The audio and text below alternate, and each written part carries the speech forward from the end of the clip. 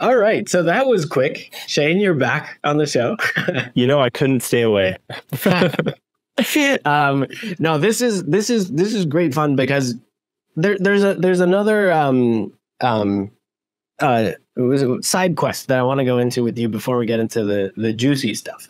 Okay. That is, you mentioned how companies are going to have to find a balance between personalization, an AI model reflecting back your own values and biases, and like your cultural expectations around what it means to engage with someone else.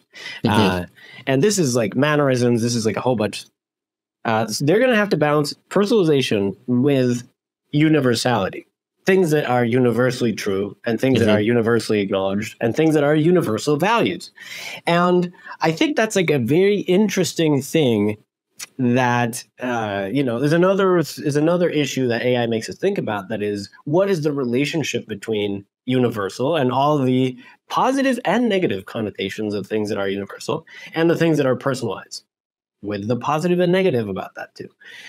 What are your thoughts on that question? And how do you think AI, how do you think it plays out, and how do you think it should play out?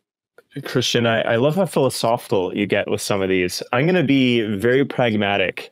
What do you think of how social media has done it? The TikToks, the YouTubes, the Twitters, Facebooks, Meta, obviously, because that's the way I honestly think things may go. That's the closest analogy for a lot of AI. People, have nuclear weapons, other analogies. I think those are terrible analogies for reasons I don't get into. But social media is a direct sort of blueprint for how personalization might happen. They want to maximize engagement and reflect people's values the way that they want them. The problem is that everybody wants everybody else to have certain more universal principles, but they want to have their own too. And so we get into this problem about, the policy and society teams at all these big companies, they have here are the principles we don't break, and here are the ones we do. And often the second part is much bigger than the first, but do you abide by local laws? And I think it's in Thailand, you cannot insult or say anything derogatory about the monarchy. And so, do you abide by that law? Then you're going to have special checks on your AI that when used there, it will not say anything inappropriate, about that. China has similar things. There's going to be many different places that have different things. And then there's going to be things that are maybe less inflammatory that will be like, okay, maybe we're okay with this. And we've seen this again and again in the social media space, how they do content moderation, how they do recommendation algorithms. It's been an abject failure, in my view, the lack of transparency and access for people to study that. We end up relying on whistleblowers or investigative journalists that come out with articles about how in certain, historical geopolitical conflicts, Facebook has chosen to do things in the favor of one side or not the other that look awful, but we only find out 6 months or a year later when someone on the ground actually, found it out, because we don't have the tools for people to go and check this regularly. AI go ahead. And even worse, some story like that breaks, and then all of a sudden you have, it's almost like you can't speak ill about the monarchy, but things that are that paint a difficult picture around social media often get throttled in social media platforms. So then there's it creates this really difficult problem of there's no avenue, and I think this is getting to the point of your research, and it's trying to create those avenues for let's say citizens of the global internet world to be able to express engage, participate maybe is in the creation of the system, which is essentially the hive mind that we're all a part of, that to whatever degree we want to or not affects our perception of the world, right? We are bound by the first 10 results on a Google search, and we're bound by what we see on TV and what we find in libraries, and that's what we think is true. But there's and I think for the most part we could say it has been true, but also when these things are way more arcane and they're not humans building them, then I think that there's a whole other can of worms there to explore.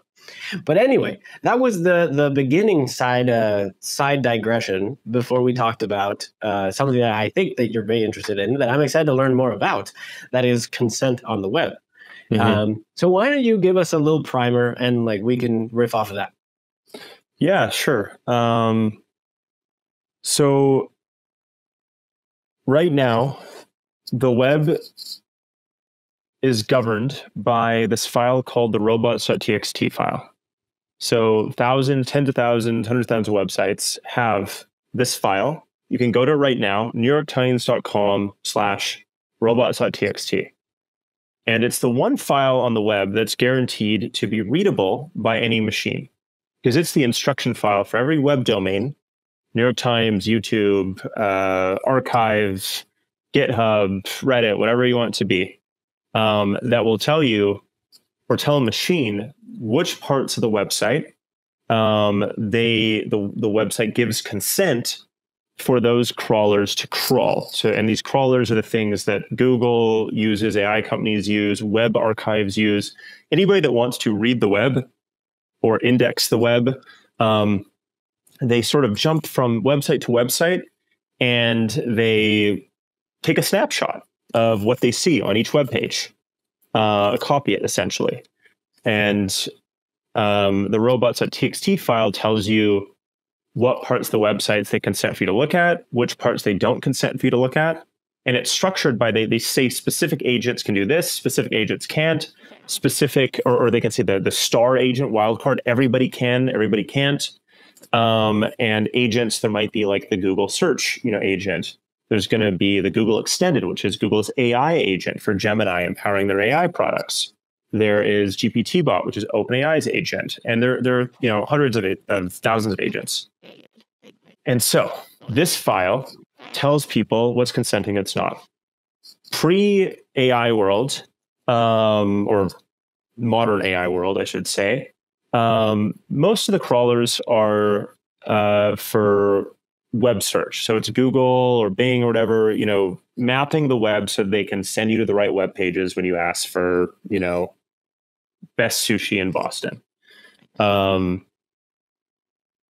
And although there's no legal requirement that any company adhere to the restrictions or recommendations of these robots.txt, most big companies adhere to them. They say, you know what, fine, we'll do exactly what you say, because you want your content to be indexed by the web, because you want, when people search for you, to actually be able to go there. But similarly, if we stop respecting it, some websites that are angry that you're going to places they don't want you to see, like maybe stuff behind paywalls or private content or something like that, they will like build in anti-circumvention measures for crawlers, which are things that make it like send crawlers in infinite loops, make them get lost, make them copy bad material. Like there's all these like things that the web, some people do, but very few do, to try to stop crawling. But because there's this best practice in place for companies like, we'll respect it. And people are like, okay, great. We won't build these things. We have sort of a somewhat healthy ecosystem on the web. Okay, that's the backstory. Any questions before we go into like the new age stuff, or I think we should cover that? Well, just a couple of notes, really. I think it's like it's really cool that there's this convention that emerged out of essentially the Google crawler, that has reached a level of maturity and technical sophistication that is honestly kind of incredible. Like there's this hidden language to the internet around. Well, the whole world of website indexing and ranking and SEO stuff, I think is really interesting. And it does provide like this illusion of relevancy. And it really is based on these like, let's call them tags that you add onto a website that for a person who isn't technically inclined, there's a bunch of those. There's a whole bunch of like SEO keywords, JSON LD type stuff to help structure, to help the crawler know what's in the page a bit more easily. There's Robots.txt, and there's some kind of dialogue where there's asymmetry in power and relevance, but there's like a discussion going on around permissiveness of certain data. This is to be found. I think one of the most interesting things that happened in the history of the internet was when Facebook decided to be very aggressive about not allowing Google to crawl like Facebook profiles and things like that. And so it forced users to go to the Facebook platform to then search for their friends. And I think that in no small degree, that was a lever that Facebook used to gain such a gigantic user base. We see that happening with like a very different strategy with Reddit, very different strategy with other like Quora or other kinds of platforms. And it's interesting to see that dynamic play out in like the global landscape.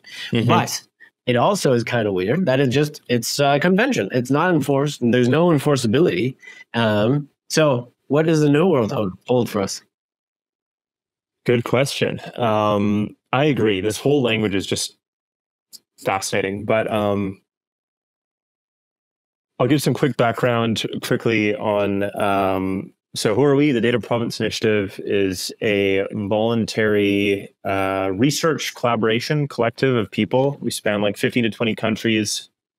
Over the last year and a half, we're just people that are passionate about auditing data and the web.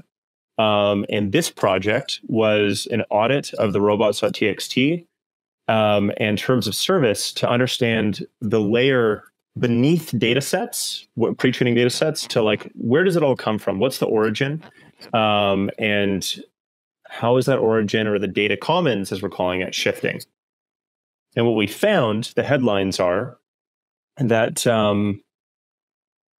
the robots.txt are rapidly changing. In mid-2023, there was a huge spike whereby a set of the main AI companies or crawlers were dramatically disallowed from any crawling across thousands of websites. And so the spike now spans, I think, like at the middle of 2023, the amount of data that in C4, which is a very popular pre-training data set, was less than 1%. Less than 1% of it was disallowed from being used, according to robots.txt. Less than a year later, it's now almost 6%. So like a huge portion of the data is suddenly being said, you're no longer allowed to use this if you are Common Crawl, OpenAI, Google, Anthropic, Cohere, or any of those. And if you look at the top websites, so those are mainly news, periodicals, social media, forums, blogs, things like that. So the 2,000 most well-maintained, critical, and largest sources of data, the percent something like a quarter or almost 30%. And so like nearly a third of the data, the best, highest quality, most refreshed, most well curated, most trustworthy websites are suddenly revoking consent. And so this is sort of a turning point, not just for AI companies, but also because the way the consent's being revoked, it's very binary.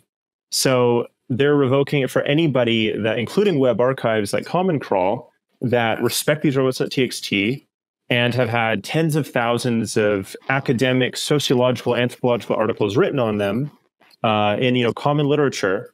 They are essentially our ability to study the history of the web and what's going on. And they're primarily not for training AI, though people use it for that. And so not only is consent being revoked from AI companies, but also for non-commercial uses and for academic and research uses and web archives and things like that. And so the openness of the data commons for many different uses is essentially retracting in a very quick way that could have longstanding consequences. I'll stop there. There's other headlines, but yeah. Well, where to even begin? I mean, like, I think that I think this goes back to our conversation about copyright and copyright holder. doing what they would naturally do, which is use every lever at their disposal to capitalize on their licenses as much as possible, right? So this probably means that they won't allow OpenAI to easily crawl the web, but if OpenAI reaches out to them and wants to find a deal, they'll probably arrive at some kind of monetary agreement where they will license their training data for AI. Exactly. For some kind of deal, right? But I have a lot of feelings around this because I think that there's a not just you. There's a sadness. There's a sadness around the instinct toward closing things, and like everybody falls back to their trenches, and but I also understand it. I completely understand the fact that, like, if you look back at the history of how information distributing entities are able to amass coercive power, let's call it, then of course you'd be very wary of an entity that is building this thing that could essentially like completely upend your functioning in society. Yeah. This has already happened though with, like, I think news and journalism. I think that there's this deeper crisis around the business model of journalism that has not been fixed by the web. If anything, it's been made probably way worse with the clickbaity nature of things and a lot of the sort of amplified political polarization, where there's a complete abdication of these journalistic entities to report on the truth. The truth is kind of like the condiment to this way more, let's call it limbic system engaging. Good analogy. Wow. Oh, you're firing all cylinders here. Oh, thank you, man. Should be a writer. Whoa. So I have a lot of feelings, but I don't know exactly where I land, because I think that, like, and there's also the fact that, as you mentioned, these things aren't necessarily enforceable. So if you have an agent that doesn't care about Robots.txt, they'll be able to use the data anyway, right?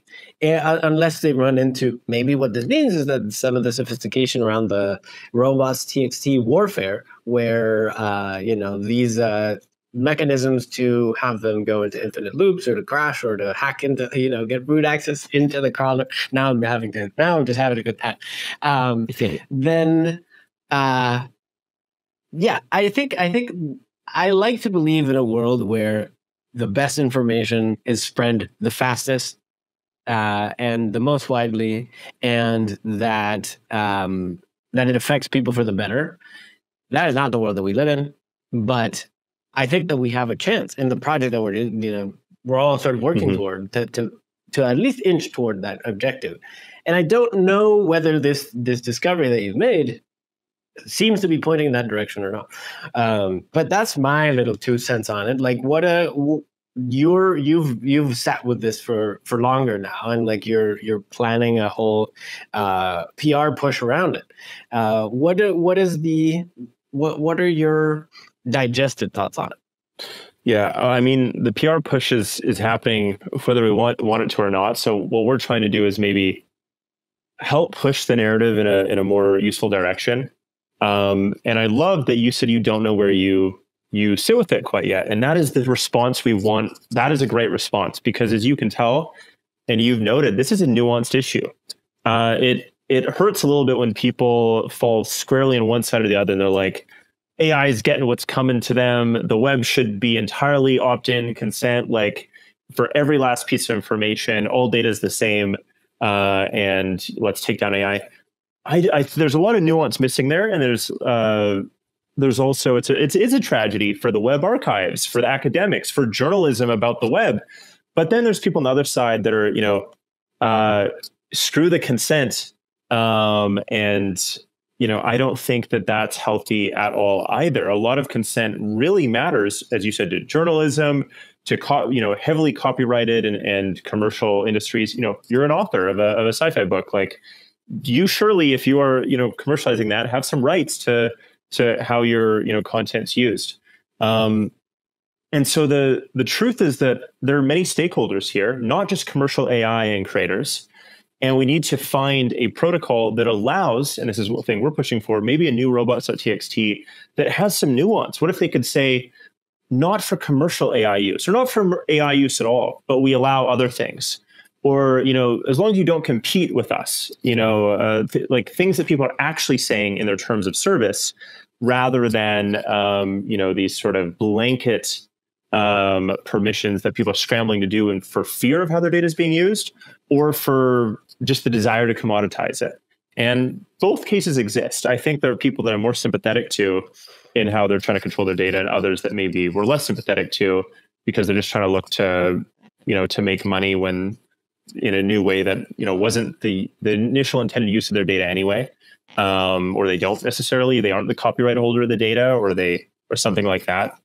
It's nuanced. And so the world that I want to live in is where everybody is able to express their consent in a fine-grained way. And then we have smarter people than us, the lawyers, the ethicists, figure out the best practices between what consent mechanisms should and in what cases should they be adhered to or enforced, and what cases maybe things should be fair use. And I think that there's a spectrum there, and the details really matter. So maybe the top news websites do end up licensing all their data, and because rather than it being used commercially. And I think that'd be good, but we also fear a world where only a couple players that can afford that data are the ones that can monopolize the AI conversation, or at least the forefront of it. So I'm particularly apprehensive of exclusive contracts as just a sort of principle of where we want things to go. But I'm coming from the perspective of an academic, pro-open researcher that likes transparency and openness and thinks the world will go in a better place because of that. I think that if we had a format to express this consent, I think that would be awesome, even just to get the expression on paper. Like there's a document that outlines this is what the intent of this is, but then it doesn't really, like, there's still layers of stuff to build on top that are it's still very difficult to enforce, because you don't really know, you don't really see your exact data unless you're very, unless you're very lucky. On the flip side of an LLM, right? Like, if you ask an LLM to recite Romeo and Juliet word for word, the odds that you're going to get it exactly right, I think, are actually pretty slim. And so, I don't know. And then I think copyright is this really interesting thing, because we were really not prepared for the internet's ability to widely distribute information so easily and so cheaply, and cheaper and more easily every business quarter. But a lot of these copyright systems are built to protect the interests of the copyright holders, which are not necessarily the interests of the inventors or the creators or the people who actually made this stuff. So I get a little frustrated with like the Lion lawsuit, or the Universal leaving TikTok, or all these kinds of things where the PR face of it is to protect artists. But the reality of it is to protect the studios. It's not like the artists have already sold their rights, and like they don't own the future revenues for new kinds of things. And so, so I think there's like I get frustrated at that version of copyright enforcement. And I think that but that's the kind of version that is very lucrative and has been wielded to enforce control over the spread of information very effectively. And I come at it from a very different perspective. So I mentioned that like the highest leverage, when I wrote the book, the thing that motivated me was like the highest leverage thing I can do was to be included in the data set for these LLMs. Not because I want the LLM to plagiarize me or I want the LLM to, but because if I'm telling a story that is going to affect a being, and you know, if it can affect it, affected me for sure, being the author of it, but and it affected the people who've read it so far, which is a giant blessing. But if it can affect the being, like this thing that can, you know, like all of a sudden make determinations around that will make determinations around things we can't even imagine now, then sort of like, please train on my data, please go for it. Now, if I could add some safeguards, but don't tell anybody, you don't need to be sharing this, you know, like widely, or if you do, charge them and pay me some royalties, you know, like that kind of stuff.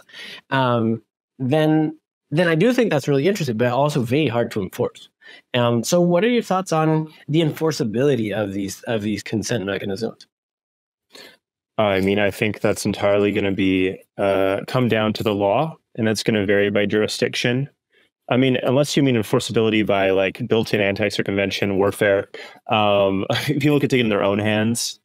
You know, WordPress and Squarespace and others, like they have a large set of websites that they have, you know, control over, and they can build tools, you know, for thousands of websites that sort of generalize, or people can, you know, build that into like, you know, the host or something. But yeah, I guess there's people taking it in their own hands. But here's the thing: like the AI companies say that they respect the Robots.txt. The major ones do, but then they're being caught in some cases. Like recently, Perplexity was found circumventing them, according to Wired. But there's the nuance here: is they're not. This is, I suspect this. I don't have proof, but that they are not circumventing it for training data, but they're circumventing it for inference time. When people like say, oh, tell me about the latest this, and then they go in. Now, this was meant to be the panacea, because people could say, oh, but at inference time, you can actually pull an article and attribute it. Whereas if you just trained on it, you don't know whether that article or another article was the one that generated the thing. So this was meant to be the ability to give credit, give attribution, and maybe even compensate. And so there's some really interesting questions that are going to come up here. This has been awesome. I'm glad that we still have more things to talk about. So you're welcome on the show anytime. Let's keep chatting. Yeah, I appreciate it. And if when after we release it, you have like a couple burning questions, we can do those. I'll put on the same shirt, and then we can. We can stitch it together. Yeah. Sounds great. All right, man. Thank you so much for the time. This was great. Hey, thank you so much for having me on. Really enjoyed the conversation. Good to see you again. You too, man. Take it easy. Take it easy. Bye.